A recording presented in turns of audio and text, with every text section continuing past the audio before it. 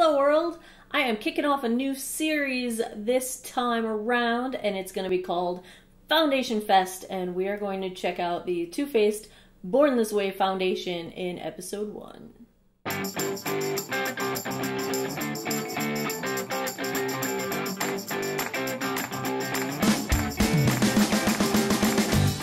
Hey everybody, Shelly here, and today I'm going to kick off a new series called Foundation Fest. This is absolutely inspired by ThaTaylaa's 15 Days of Foundation. She is uber committed to foundation reviews 15 days in a row. Holy cow. So I'm not at that level. I'm going to start out Foundation Fest as a 5-day series that I will pop up, I don't know, every couple months, maybe so. Now, one thing I really like about following the 15 Days of Foundation series on ThaTaylaa's channel, which I will link below and you should definitely check out, is that she has specific issues with her skin and she is constantly looking to find the best foundations that work for those issues. One thing she's got that I share in common with her is pale skin. Another thing I share in common with her is the fact that I often have my foundations settling into fine lines around my mouth and on my forehead. Now, she's got cystic acne and things to cover up, and so she's usually going for a full coverage foundation. Now, I don't have that much to cover up. Medium coverage to high end of medium usually does me just fine. I've got some sunspots, dark spots on my face, and some redness that I do like to cover up. I have large pores. She has issues with pores. So there are some commonalities there. So what I'm going to do with Foundation Fest is essentially review foundations with my specific issues in mind, which some of you may share. Now, the things that are specific to my skin, I have very dry skin. It is dry year-round. I do not have oily skin. My skin flakes off, like it gets that dry, especially in the wintertime. So I have issues with dry patches and foundation clinging to my dry patches. I have dry skin. If a foundation is overly drying, it will feel very itchy to me by the end of the day, and I just want to rip it off my face. So that's one thing that I deal with. Another is fine lines. I'm 42 years old. I'm getting fine lines under my eyes and around my eyes and on my forehead and around my mouth. And when foundation settles into those lines, it just looks gross and it makes those lines look worse than they actually are. So I'm looking for foundations that do not settle into dry lines. Dry lines, well, I guess they are dry. Fine lines. I'm also dealing with enlarged pores, especially on my nose and around my cheeks. And when foundation settles into those, I can't stand polka dot nose. I can't stand being able to see the texture of my skin. My skin is getting more textured, so those are the things that I am dealing with, that I'm trying to find foundations that make those things go away, or at least appear that they went away. So first up, I'm going to try the Too Faced Born This Way foundation. Now, this is in the shade Snow. I have done a wear test and first impressions on this foundation in the shade Porcelain, which is a little bit darker. That is now too dark for my skin, so I decided to switch over to Snow and give it a little more thorough of a test. Now, I'm going to be trying this set of foundations with primer. I'm going to use the IT Cosmetics. This is their Serum Collagen Veil Anti-Aging Primer. Essentially, this primer is supposed to smooth fine lines and pores while delivering hydration and a bunch of anti-aging benefits. So, in my experience with this primer, it doesn't necessarily extend the wear of foundations, but it does make them sit more nicely on the face. So I'm going to use this primer for this particular series of foundations in my Foundation Fest. Now, let's talk about this foundation in particular. So, on the Too Faced website, this is described as an oil-free foundation that masterfully diffuses the line between makeup and skin. For coverage so undetectable, you can't see the makeup and you can't see the imperfections. All that's left is naturally radiant skin that looks like you were born this way. That is big time claims in terms of what this stuff is going to look like. I think it sounds wonderful. Now, this retails for $39, and Let's confirm here. You do get 1 fluid ounce of product in this bottle. It's a nice glass sturdy bottle. It does come with a pump, so it's nice and sanitary. It looks nice. It looks nice sitting on the vanity. So it claims to have medium to full buildable coverage. So that's what we're working with going into this. I am going to show you guys how I apply this foundation. We'll do a wear test. I'll check in throughout the day and we will see how it does all the way till the end of the evening. So let's get started. I have washed, moisturized, and primed my face. Also wearing sunscreen people. This is the IT Cosmetics number 50 Collagen Veil Serious Serum Anti-Aging Primer. It's a hydrating primer, has lots of really good ingredients in it. I will use that for this duration of Foundation Fest. And of course, the Born This Way foundation in Snow. So here is what we are working with today. I am going to use a damp Real Techniques sponge on one side of my face, the Kat Von D Lock-It Edge foundation brush on the other side, and we'll see if there is a preference. So I'm going to start with 2 pumps. I have a little bit of experience with this foundation because I do have another shade of it, but that got a little too dark for me now that I have no skin color and it's wintertime again. So I'm going to start out with the Real Techniques sponge. I'm just going to dip it in here and go to town.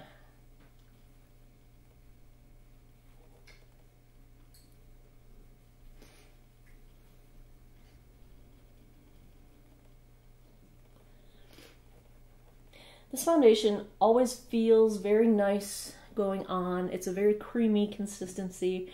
It's not, doesn't feel drying. It actually feels pretty hydrating.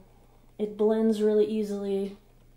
I've always thought it's a nice foundation to work with, at least upon application.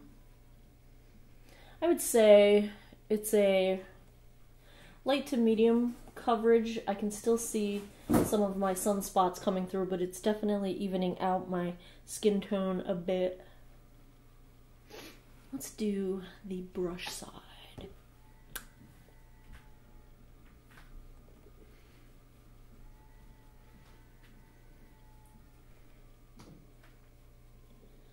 Looks like I'm getting a little bit better coverage with the brush right off the bat. But that's usually true for me. I don't know why. The sponges tend to shear out the coverage for me. My problem with brushes is I always have trouble with seeing the brush texture on my skin.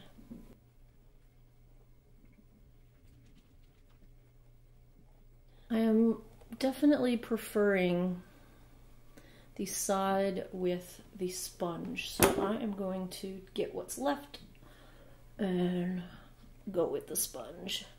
I just think for this particular foundation it seems that the brush is definitely leaving a lot of texture. Now with that particular brush, I do not have the problem of it leaving texture in all of my foundations, so it does seem to be a foundation specific issue. From a distance, I feel like this foundation looks really nice. When I get up close, it is settling into some of the fine lines, my smile lines. It's starting to already settle into the lines in my forehead here. So I'm just going to try to blend these out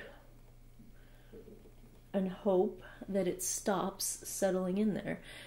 It's not really doing any favors for my pores or texture. My pores have actually been looking quite nice and rather smaller lately, so the fact that this seems to be accentuating them is a little bit disappointing. Let me zoom you guys in and let you see this up close. It's a little cakey around my nose.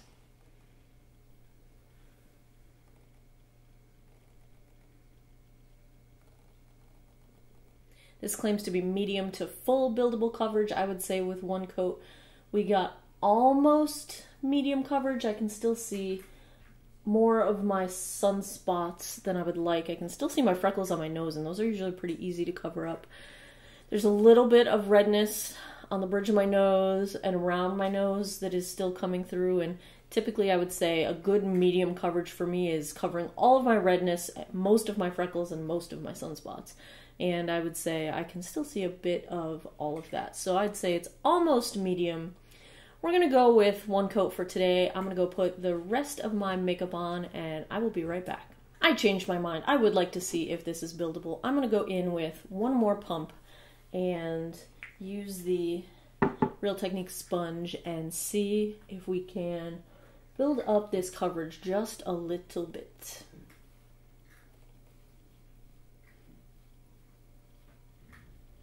It's supposed to be buildable all the way to full coverage, so my fear is that because it's sort of already accentuating texture, that it will just accentuate texture way too much.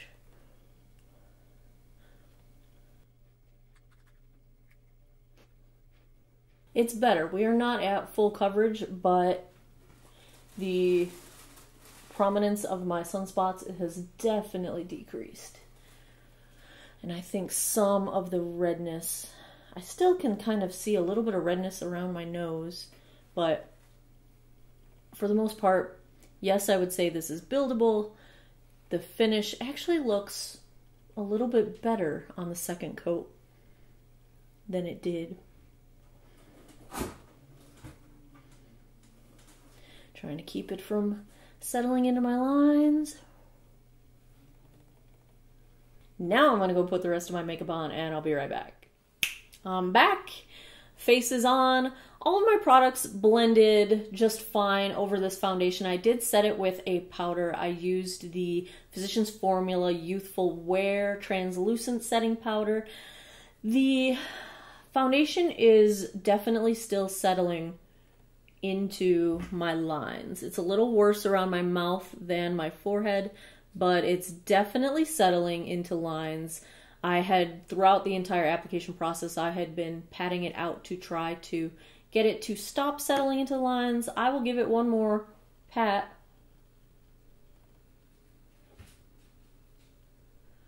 That's actually making it look worse. So I think I'm stuck with it settling into my lines. I'm going to give this a few hours. I will check back in a little while and we will see how it is holding up. It has not improved since I applied it, really. The texture on my skin and my pores are kind of looking a little bit obvious. So we'll see how this goes. I will check back in a little bit. I want to get you guys a check-in in natural light. Foundation's only been on for about 2 hours now, but the natural light is fading fast, so I wanted to get this while we still had some daylight. It looks like a good match for my skin tone. Overall, you can see my neck. I did not blend it very far down my neck, so the downside of this is that you can always see the redness in my neck, but the foundation then covers up the redness in my face, so that's always kind of a bummer. But here you go, natural light. Here we are approaching the 9-hour mark, and let's see how this foundation is holding up. Now, at conversational distance, I would say it looks decent for 9 hours. The color has oxidized just a little bit. It's gonna be hard to tell because my skin is always so red, but it's a little more orange than it started out this morning. So it has gotten a little darker and a little bit more orange than when we started, but it doesn't look terrible. At conversational distance, I would say it looks okay. I would be okay being in public like this. When you get closer up, the problems that it started out with are still there. So it definitely gathers in fine lines. So the lines under my chin are full of cake foundation. My smile lines, the lines of my forehead, it settles into fine lines. I couldn't find any way to stop that from happening. It is looking heavy and starting to break down just a little bit around my nose, a little bit on my chin. It's looking heavy in the center of my face, but not yet breaking down, but it is looking a lot more textured than it did when we started out. My pores on my cheeks don't look any worse than they did when we started, but they're still clearly visible. So the claims that this foundation both hides imperfections and looks indetectable and looks just like skin, I would say that's definitely not really the case. One thing that I did notice, the fact that it settles into my lines, the one place where it really didn't settle into my fine lines is under my eyes.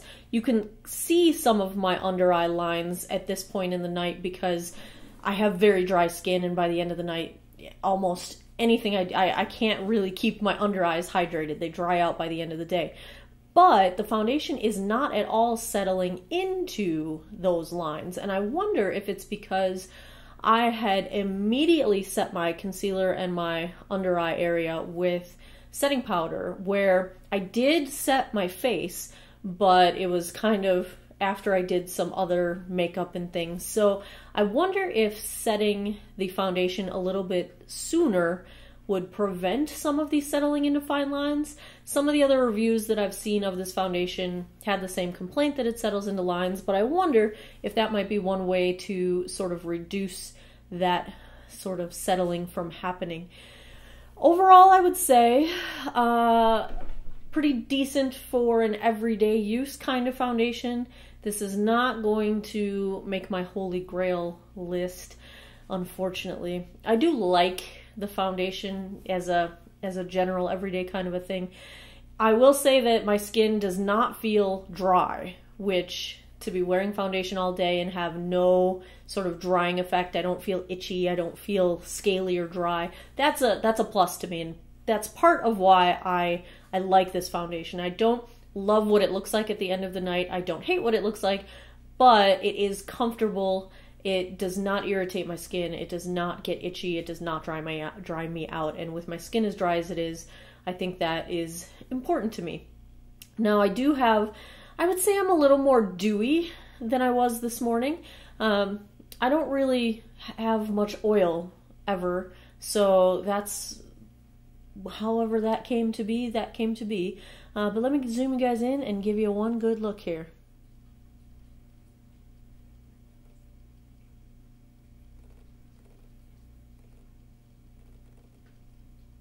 There you have it, 9 hours with the Too Faced Born This Way foundation in the shade Snow. Happy kickoff to Foundation Fest. I hope you found this useful. Let me know what foundations you would like to see me try down in the comments below, and I will try to get my hands on those and check them out for another Foundation Fest video. Tune in tomorrow for the next one. Take care of each other. Thanks for watching. Bye-bye.